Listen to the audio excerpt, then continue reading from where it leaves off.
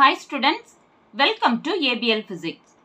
இந்த வீடியோல நாம Unit 1 Electrostaticsல இருக்கக்கூடிய first exercise problem 1.1 தான் பார்க்க போறோம்.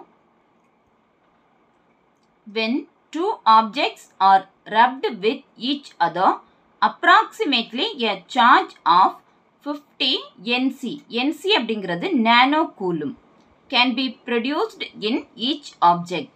அதாவது ரெண்டு ஆப்ஜெக்ட்ஸை நாம ரப் பண்றப்ப அப்ராக்சிமேட்டா நமக்கு 15 நானோ கூலும் சார்ஜ் வந்து ரெண்டு ஆப்ஜெக்ட்லயுமே நமக்கு ப்ரொடியூஸ் ஆகுது. Calculate the number of electrons that must be transferred to produce this charge. இந்த 15 நானோ கூலும் சார்ஜை நமக்கு ப்ரொடியூஸ் பண்றதுக்கு எவ்வளவு எலக்ட்ரான்ஸ் நமக்கு டிரான்ஸ்ஃபர் ஆகியிருக்கு அப்படிங்கிறது தான் கொஸ்டின். ஸோ இந்த கொஸ்டின்ல நாம நம்பர் ஆஃப் எலக்ட்ரான்ஸ் கால்குலேட் பண்ணணும். அதாவது என்னோட வேல்யூ கால்குலேட் பண்ணணும். அவங்க சார்ஜோட வேல்யூ 15 நானோ கூலும் கொடுத்துருக்காங்க. இப்போ நமக்கு சார்ஜ் Qவோட வேல்யூ 15 நானோ கூலும் கொடுத்துருக்காங்க.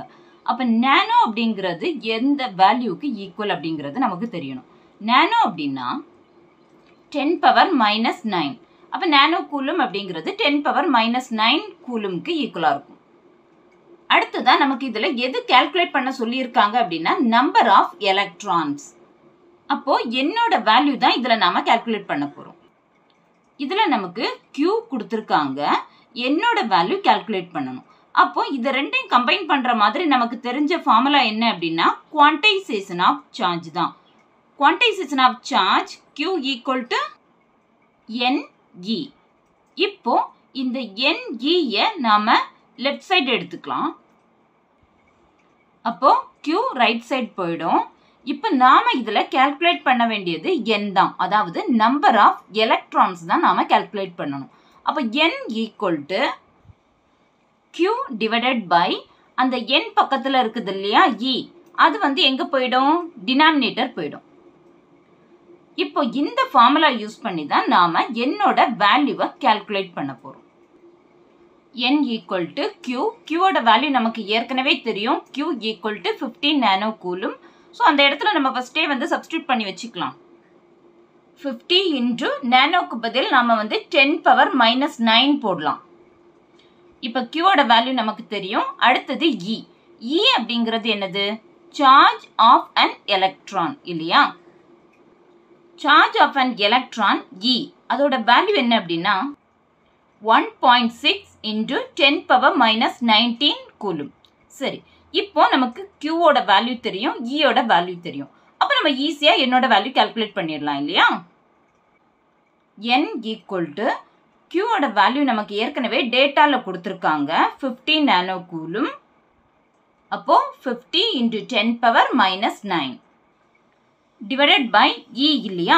E வந்து ஒரு கான்ஸ்டன்ட் வேல்யூ, அது நமக்கு ஏற்கனவே தெரியும் 1.6 இன்டு 10⁻⁹. இப்போ இந்த டினாமினேட்டர்ல இருக்கக்கூடிய வேல்யூ நமக்கு பாயிண்ட்ல இருக்குது இல்லையா? அப்போ அந்த பாயிண்ட் ஃபர்ஸ்ட் நம்ம ரிமூவ் பண்ணணும். அப்போ ஒரு 10ஆல மல்டிப்ளை பண்ணா போதும். அப்போ கீழே மட்டும் நம்ம 10ஆல மல்டிப்ளை பண்ணோம்னு வச்சுக்கோங்க, வேல்யூ சேஞ்ச் ஆயிடும் இல்லையா? அதனால நம்ம என்ன பண்றோம், மேலையும் கீழையும் 10ஆல மல்டிப்ளை பண்றோம். இப்போ பாருங்க, மேலையும் கீழையும் 10ஆல மல்டிப்ளை பண்ணும்போது நமக்கு எந்த சேஞ்சும் இல்லை. 10ம் 10ம் கேன்சல் ஆயிடும். ஸோ நமக்கு ஏற்கனவே இருந்த அதே வேல்யூ தான் இல்லையா? இப்போ நியூமரேட்டர்ல நமக்கு 50 இன்டு 10 இருக்கு. அப்போ 500 ஆகும். அப்போ 500 இன்டு 10⁻⁹. அடுத்தது டினாமினேட்டர் பார்த்தோம்னா 1.6 இன்டு 10. 1.6 into 10ஓட value 16. அப்போ 16 இன்டு 10⁻⁹. சரி, இப்போ இதை நாம கேன்சல் பண்ணலாமா? 500 2 டேபிளுக்கு கொடுக்குறப்ப நமக்கு வந்து 250 கிடைக்குது. அதே மாதிரி 16 2 டேபிளுக்கு கொடுத்தோம் அப்படின்னா நமக்கு 8 கிடைக்கும். அடுத்தது அந்த 250 நம்ம 2 டேபிளுக்கு கொடுக்குறோம். இப்போ 125 கிடைக்குது. அதே மாதிரி கீழே பார்த்தோம்னா 8 2 டேபிளுக்கு கொடுத்தோம்னா நமக்கு 4. அப்புறமா இந்த 10⁻⁹ இருக்குது இல்லையா? அது டினாமினேட்டர்ல இருக்கு. அதை நம்ம இப்போ வந்து நியூமரேட்டருக்கு கொண்டு போகலாம். அப்போ கீழே இருக்கக்கூடிய -19 மேலே போறப்ப நமக்கு +19 மாறும். அப்போ 125 டிவைடட் பை 4 இன்டு ஏற்கனவே நமக்கு 10 பவர் மைனஸ் 9 மேலே இருக்குது இல்லையா, இன்டு கீழே இருந்து மேலே போகக்கூடிய 10 பவர் மைனஸ் 19 நமக்கு ப்ளஸ் 19 மாறுது. இப்போ 10 பவர் மைனஸ் 9 ப்ளஸ் 19ஓட வேல்யூ நமக்கு 10 பவர் 10 கிடைக்கும். இனி நாம டிவைட் பண்ண ஆரம்பிச்சிடலாம். அப்போ 3 4s 12 கிடைக்கும் இல்லையா ஃபர்ஸ்ட். ரிமைனிங் ஒரு 5 இருக்கும். அப்போ 1 4 is 4 வரும். ரிமைனிங் 1 வரும். இந்த 1 வந்து நமக்கு 4 டேபிளுக்கு போகாது. அதனால இந்த 1 பக்கத்துல ஒரு 0 போட்டுக்கலாம். கீழே 0 போட்டோம் அப்படின்னா நம்ம மேலே வந்து ஒரு பாயிண்ட் வைக்கணும் இல்லையா. இப்போ 2 4s 8, ரிமைனிங் ஒரு 2 கிடைக்கும். இந்த 2 கண்டிப்பாக 4க்கு போகாது. அதனால மறுபடியும் நாம் ஒரு 0 போடுறோம். ஃபர்ஸ்ட் டைம் நாம் ஒரு 0 போடுறதுக்கு தான் நம்ம பாயிண்ட் வைப்போம். அதுக்கப்புறம் 2 0 போட்டால் தான் நாம் மேலே வந்து ஒரு 0 போடுவோம். இப்போ நமக்கு ஒரு 0 தான் போட்டிருக்கோம். ஸோ எந்த ப்ராப்ளமும் இல்லை, அதை அப்படி விட்டுடலாம். இப்போ 5 4s 20, ரிமைனிங் 0 வந்துருச்சு இல்லையா. அப்போ நமக்கு என்ன வேல்யூ கிடைச்சிருக்கு பாருங்க, 31.25 into 10 power 10. அப்போ number of electrons n equal to 31.25 into 10 power 10 electrons. So இது ரொம்ப ஈஸியான ப்ராப்ளம் தான். தேங்க்யூ.